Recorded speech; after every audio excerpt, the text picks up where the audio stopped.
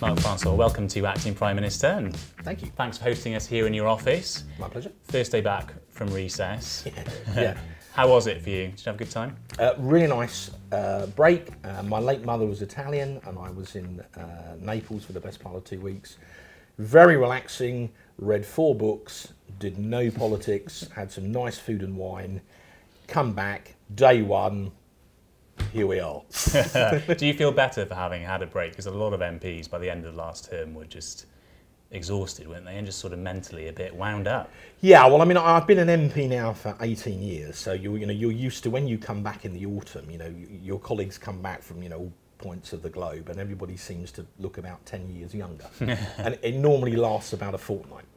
Okay, well look, there's no time to waste, is there, right, as you say? Yeah. We better send you through that Downing Street door because you've got to sort out Brexit. You've only got 2 months to go. So you unpack your box of belongings in Downing Street. Right. You've got a few minutes just to gather yourself. Firstly, a couple of quick questions. What is the one photo you'd hang on the wall behind your desk, do you think? What one picture? A photograph of my father. Okay, yeah. So he was a big inspiration to you? Very much so. He died when I was 14 years of age. I was still a boy. But he taught me a great deal. So my dad died in 1979, and unfortunately my mother then passed away in 2004. So technically I'm an orphan. But yeah, I put up a photo either of Dad or of Mum and Dad. And that must be tough to be 14 and lose your dad. That's a very young age. What was that like? Well, it wasn't easy, to be honest, and it was unexpected. He had angina. He had a heart condition. And he was down for a heart bypass, which back in 1979 was still quite a big thing. I mean, now we regard it as a regular event, but in those days it was a big op. But unfortunately, he died of a heart attack in the night a couple of months before the operation was due to take place. So I was a very happy, well-adjusted 14-year-old. I go to bed with a mummy and a daddy, and I wake up and I haven't got a dad anymore. So that was tough to take, yeah. Do you think it changed you as a person then? Because it was very formative years. I think you have to grow up quickly, because obviously I had to then, help look after Mum. They were very much in love, so she took it hard. So yeah, it kind of accelerates you. You just have to grow up quickly. You don't really have much choice in the matter. So yes, it was a very formative event in my life, I think. But I was very lucky. I had 2 extremely loving parents. I grew up in a council estate, in Basildon in Essex. I had a very humble start in life, but I came from an incredibly loving home, and without my parents, I would never have got anywhere near where I've got today. So you've got your photo of your dad on the wall, yeah. And then who's the first person you'd like to call, do you think? Well, I suppose if you're the British Prime Minister, probably your first call is to the President of the United States, isn't it? Yeah. That's a regular answer on this. Well, I'm sorry to be to be unoriginal, but they are our strongest ally. Yeah. And I'd want to just make sure that everything was in good order then. And what's the drink you'd pour yourself while you're having a chat to President Trump on the phone? Well, it depends. If it was early in the day, it might just be a cup of coffee. If it was a bit later on, I like good malt scotch. Okay, all right. Well, look, for people who dip in and out of politics, I suppose one of the reasons they might know you is because your profile has just gone absolutely crazy since Brexit happened. You are the Vice Chair of the ERG. Yep. You're effectively the whip as well for the ERG. So you you're in charge of discipline for that group in Parliament. You encourage them about how they might like to vote on certain very important issues around Brexit. Now you've got to deliver Brexit, though. You're the Prime Minister. So how would you go about it? What would your plan be, do you think? Well, I think I would say, where do we ultimately want all this to end up? What's the desired end state we want to arrive at, and work back from that? And the desired end state, I believe, is a comprehensive free trade agreement between ourselves and our EU partners, which would allow us to trade equitably with low, or in some cases even no tariffs at all, out into the foreseeable future, and based probably around something called the EU-Canadian agreement that was signed in 2016, but with some additions. So the concept is sometimes referred to as Super Canada. Yeah, or Canada plus. Canada plus, yeah. So basically, you take that agreement, because by definition the EU accept it because they've signed it, but you would then add on to it, these are your pluses, so you'd probably add a protocol on security, because we still have very important security relationships with in Europe. You'd probably add a protocol on data, you know, some other elements as well. Okay. But you know, I believe you could do that relatively quickly because you're not starting with a clean sheet of paper. So coming back to the current withdrawal agreement, then I suppose the question in terms of today's politics is, if Boris Johnson removes just the backstop from that withdrawal agreement, is that enough for you to vote for it in Parliament? No. When prior to the first parliamentary ballot, when Boris was all desperate for the ERG to vote for him, he had a meeting in the room next door to here with the senior leadership of the ERG, and he absolutely adamantly promised us that the withdrawal agreement was dead. He said it several times. Now, if a politician makes an absolute commitment to me, I expect them to keep their word, whether they're a Prime Minister or a parish councillor. So, no, I'm not voting for the withdrawal agreement, and I suspect neither will many of my colleagues. So he can't just remove that backstop and expect you guys to vote it through? There's too much else that's wrong with the withdrawal agreement. It's not just all about the backstop. In many ways is the worst part, but there are lots of other parts of it that are wrong too. So, as Vice Chair of the ERG, would you be advising your colleagues to hold firm and hold out for a no-deal Brexit rather than voting through a withdrawal agreement that removes the backstop? Well, remember, it's the House of Commons that voted down the withdrawal agreement. It wasn't just the ERG, and it was voted down decisively 3 times. And if the Prime Minister were to bring back pretty much the same withdrawal agreement, I expect he'd get pretty much the same result. So I don't think it's going to go through. Obviously, there are some pretty fractious weeks ahead. Even more fractious now, given today's news. We're recording this on the day that the Prime Minister has announced that he will prorogue Parliament for a Queen's speech. Do you think that's the right approach to take? I mean, you're a parliamentarian. Well, that's normal. I mean, you would normally prorogue Parliament before a Queen's speech. That is not some constitutional outrage. It's what usually happens. And we've had the longest session of Parliament for many, many years. So we're due a Queen's speech. And normally you prorogue Parliament before the Queen's speech takes place. It's just the timing though, isn't it? People will think this is very convenient timing and probably quite clever timing by the Prime Minister to have a Queen's speech now so that he can suspend Parliament and remove the risk really that MPs try and block no deal. Well, you still have, if the Queen's speech is on the 14th of October, you still then got 3 weeks until Brexit Day. So it's not as if the House of Commons wouldn't have an opportunity to debate these matters. But what I think is really important is what are MPs seeking to achieve. Now, we've been arguing about Europe in the House of Commons almost from the day that we joined. And in the end, the one thing that we managed to agree on as MPs is that we couldn't agree. So we voted overwhelmingly to put the question to the people in a referendum. Now, and everybody agreed that they would abide by the result. Now, if you're a cynic, you could say that's because both sides maybe thought they were going to win. But nevertheless, MPs overwhelmingly promised to abide by the result. The difficulty has been the result was not what a lot of very pro-EU MPs expected it to be, and they spent 3 years doing everything in their power to overturn the decision of the people. That's why we've gone round in circles for 3 years. So I think it would be wrong for members of Parliament who voted for a referendum, who voted to give the decision to the people, to then try and obstruct that decision, which was democratically arrived at. 17.4 million people, the biggest vote in British history for any proposition ever at all. The people have given their decision, and I believe MPs who work for the people, not the other way around, should respect their decision. Do you think it's a bit hypocritical then of some MPs who support Remain or at least oppose a no deal to be saying today, oh, this is subverting democracy? Well, it's not, because we'd still have 3 weeks after we get back, after prorogation, to debate the matters. But what I think is hypocritical is when people say, I don't want us to crash out with no deal, that's code. What that means is I don't actually want us to leave the European Union under any circumstances whatsoever. That's what I really think. But because of the referendum, I can't say that. So I'm going to say I don't want us to leave with no deal. But what I really mean is I just don't want us to leave under any circumstances.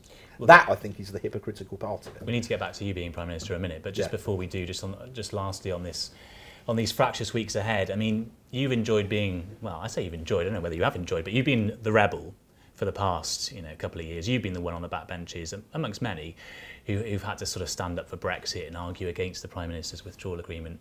Now you're sort of a bit more on the inside track, and actually it's people like Philip Hammond who've ended up as rebels. How do you feel about seeing, Philip Hammond on the backbenches and the way that they're likely to behave in the next few weeks and the tables turning in that way?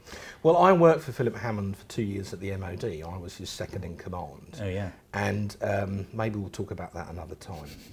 But what I do find really surprising about Philip's position is, look, he's the member for, for Runnymede and Weybridge, right? They signed Magna Carta in his constituency, for goodness sake. And the man who represents the place where we signed Magna Carta doesn't seem to understand the basic principles of democracy. I find that really surprising. What do you think you'll say to him when you see him on those backbenches? We're leaving, Philip. Do you think you'll miss that rebel status? I never wanted to be a rebel. Look, I was a government whip. I was the operations officer for the whip's office. I've been an army officer. I'm normally a loyalist. I'm a joiner, right? But I've taken the position I've taken because I passionately believe that we must respect the result of the referendum. If you want to know what really kind of swung me, it was when I was the Shadow Europe Minister from 2007 to 10. William Hague was the Shadow Foreign Secretary, and we debated the Lisbon Treaty, for which we never had a referendum. And we spent 14 nights in Parliament debating the details of that treaty, night after night after night. And it became apparent that we couldn't change so much as a single punctuation mark in the treaty. The House of Commons had been totally neutered. And at the end of that, because the whole process took several months, I kind of went home one evening and thought, we've got to get out of this. We don't run our own country. We've become a total rubber stamp for the decisions of other people. And so that was my epiphany, if you like. That's what really turned me into a Eurosceptic, was the Lisbon Treaty experience, on which we should have had a referendum, but unfortunately we never did. But I actually believe, and it was after Lisbon that really you saw the rise of UKIP, I believe that those pro-Europeans who thought they were being really clever by ramming Lisbon through without a referendum actually created the conditions under which Britain eventually voted to leave the EU and to take back control of our own destiny. And what have these past 3 years been like for you? Because you're only human. You get a lot of flack. You have to debate colleagues who you like some of them, but you have to stand next to them in the chamber and have a row. It's quite an intense atmosphere, isn't it? It is, but I believe I was elected here to stand up for what I believe to be right. Has it been stressful? Yes. Has it been difficult? Yes. Have I sometimes had to agree with people who were good friends of mine? Yes, I have. But I believe that it is democracy that's at stake. It's that serious. This is because of all the delays and the obstructions. This has morphed. It's no longer just Leave v Remain. It's the establishment versus the people, and the people wanted to leave, and the people must triumph. A lot of MPs say privately that they feel that this whole period has been quite detrimental, actually, to their mental health. They just feel as if it's been really stressful to the point of feeling pretty depressed about it. I mean, have you got to points where you just feel stressed out? It has been very stressful. It's been really difficult. But I believe we've got to a point now where we've got to complete this process. We must leave at Halloween. We absolutely must do. So the kind of the finishing line is in sight, and that night when I believe we will leave, I think there's a greater than 95% chance we're going to leave now. And that night I'm not going to go to bed. I'm going to stay up, with some friends, maybe with a bottle of something nice, and then I'm going to watch the sunrise on a free country. There have been times as well when the language in this debate has got pretty out of hand. I mean, you were criticised yourself for running your finger along your neck as if it was sort of a knife, a cutting motion in reference to Theresa May. Do you regret sometimes losing your temper a bit? Well, no. On that point, I mean, all I meant was, look, this is all over. That's all I was trying to say. People thought it was maybe quite violent imagery. No, it wasn't. It certainly, well, let me clear that up. It certainly was not meant like that in any way at all. What I really was saying is, game over. Because I think with Theresa May, she made a number of mistakes, and let's not dwell on all that. But I think for a lot of ordinary members of the Tory party, I think the straw that broke the camel's back was when she entered into those talks with Jeremy Corbyn. You know, when she got, as what somebody put it, when she got into bed with a Marxist ideology. And I think at that point, a lot of ordinary party members thought, what are we doing? You know, this man is our kind of sworn enemy. Why are we now relying on him to try and get this thing through the House of Commons? I think for lots of ordinary Tory party members, at least many of the people that I spoke to, that's what did it. Does it bother you that you sometimes get a bit of flack?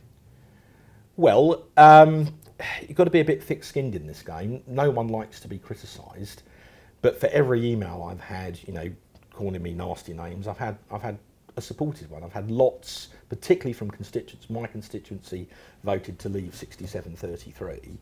You know, certainly my constituents overwhelmingly have been behind me, and you know, and I've had lots of support. I mean, on a light-hearted note, my long-suffering PA walked in the other morning. She's on holiday today. Gave me my cup of coffee, and she says, "Do you want the good news or the bad news?" So I said, well, she said, look, she said, I've just played back the voicemail messages on the answer phone, and there's this really nice message from a very lovely sounding lady, and she says she's seen you on the telly again, passionately arguing for Brexit, and if you carry on like this, she may feel compelled to propose marriage. And I'm like, crumbs. I said, did she sound, no, she sounds lovely. I said, okay, so what's the bad news? She says, well, I've traced the call, her name's Ethel, and she lives in a care home in Cumbria. So, Ethel, if by any chance you're watching this, bless you. That's so sweet. So I've had all sorts, but I've had I could show you lots of emails from people saying, you know, you tell it like it is. That's the phrase I get again and again. You're speaking up for what we all believe. For God's sake, keep going. Don't let them bully you. So having had a nice holiday and a rest and a break over recess, you don't feel like you want to dial down the rhetoric. I mean, we've done interviews before and where you've got really passionate and had a bit of a go at me sometimes, but you're quite happy that's the right approach. You're passionate about this, and you're not going to change your tone. What have we been up against? We've been up against, you know, what was the previous government. We were up against the Labour Party, the Liberal Democrats, Change UK, or whatever they're called this week, the BBC, the CBI, the Bank of England, you know, the whole weight of the establishment. And if you're not quite robust, you're going to get crushed very, very quickly. So, you know, you either, you know, if that's what you really believe, and I do passionately, if people don't know that by now, they haven't been watching kind of thing, you know, you've got to be robust in order to survive in that environment and make an argument. Unless you're prepared to be quite feisty, you're just going to get steamrolled. And if it hadn't have been for the ERG, we would already have signed the withdrawal agreement. We would already be locked in a customs union forever. We would never ever have had an opportunity to leave the EU. So I would argue we're not the bad guys, we're the good guys. We're arguing for what 17.4 million people voted for. All I really want is for us to leave the European Union and become a free country. And I'm passionate about that, but at the end of the day, what's wicked about that? Okay, well, look, let's get back to you being Prime Minister now, right? Because we've got a bit sidetracked here, haven't we? So you've got to make your first speech as Prime Minister, and you can talk about whatever you want. It doesn't need to be Brexit. This might be a chance for us to get to know you a bit better, away from your Brexiteer credentials. What do you think the message is you want to drive home in that speech? What would your kind of priorities be? Well, it depends when it was. If it were before the 31st of October, I'd give a speech called Global Britain, and I'd talk about the role that we can play on the world stage. Yeah, you know, as a member of, you know, the Permanent Five of the United Nations, as a member of the G7, as a force for good in the world that would stand up for democracy, a rules-based system, human rights. I mean, these are all things that I would want to emphasise if I were a British Prime Minister, that actually we have a very important role to play in the world, not just economically, but politically and militarily. We're a staunch supporter of NATO. These are all the pluses that I would want to emphasise. If it were after we'd left the European Union, then I think I'd want to talk about a domestic agenda. And there I agree with a lot of what, you know, Boris Johnson as Prime Minister is talking about. You know, we do need to do more to fight crime and violence. We do need more police officers. We do need to invest more in the National Health Service, although I think there's an issue about how effectively that money gets spent. We want to see it go into patient care, not into bureaucracy. I'm passionate about education. I've got 33 schools in my patch. I visited them all. You see, I hope this doesn't sound chippy, but I went to a bog standard comprehensive. I went through the gates of that school in Basildon in 1976. There were 226 kids in the first year seniors, as it was in old money. So September 76, 226 kids walked through those gates. How many do you think got to university out of that 226? It must have been a tiny percentage in those days, right? Two. Literally less than 1%. And I've always been furious about that waste of talent. There were lots of other kids who could at least have benefited from a university education if it had even been explained to them what that was. That school, with a few honourable exceptions, had a bunch of teachers who had incredibly low aspirations for the kids, and whose job they saw it was to punch out kids with CSEs to go and work in factories and be secretaries. Those kids were worth far more than that, and I've always been passionate about educational opportunity ever since, because I went to a bog standard comprehensive that metaphorically broke those kids' legs. And if you could introduce one policy then as Prime Minister, what do you think it would be? I think I would want to see more choice and opportunity in education. I certainly think that Boris saying we've got to up the standard amount per pupil outside of London. London historically has been very generously funded per head, per pupil. It's not the same in many other parts of the country, and I would want to try and even that up. So how do you think, you went to that same bog standard comprehensive, I went to bog standard comprehensive, there's no shame in it. Very proud of my bog standard comprehensive, but you had the same opportunities as all the other kids in that school. So what was it about you think that got you firstly to university? I think you did a master's as well, didn't you? I did, yeah. And then secondly, here in Parliament to become an MP, to become a government minister. What was it about you, do you think? What was it? Was it a great mum? What was it that got you out of that? Well, as I said, it was undoubtedly having two loving and very supportive parents. I mean, my father was a shift worker. He did hard physical work. But, he worked overtime for a year to buy an Encyclopedia Britannica. Remember, no internet in those days, to help me with my studies, because I think they recognised I had a sort of reasonably bright kid on their hands, and they wanted to do everything they could as parents to encourage that child to have the best possible start in life. So, that's how my father did that, and I'll forever be grateful to him and Mum. Why did I want to become a Member of Parliament? Well, Dad had been in the war. He'd been on a minesweeper at D-Day. I'm very proud of that. So when I was a little kid, I wanted to be a soldier. I wanted to be a general. That's what I wanted to do. And I started reading about the history of the war and the background and Hitler and appeasement and all of that. And then I come across this guy called Winston Churchill, who saw it all coming, and everybody said he was mad and no one believed him, and he was a Member of Parliament. And what was all that about? And he made these amazing speeches in somewhere called the House of Commons, and what was all that about? And the more I read, the more fascinated I became. So I remember by the time I was about 13 years of age, I decided that's what I want to do. I want to be a Member of Parliament. And I remember telling my father that. And you've got to remember in those days, but MPs were looked on completely differently from the way they are now. Yeah. They were still very much looked up to in their constituencies. And my father, as a working class guy, was really pleased that his son wanted to aspire to this. He was delighted. And then a year later he was gone. So one of my great regrets is that he was never alive to see me become an MP. But I like to think that maybe he was looking down that night, as it were. Yeah. So that's kind of what made me want to become a Member of Parliament.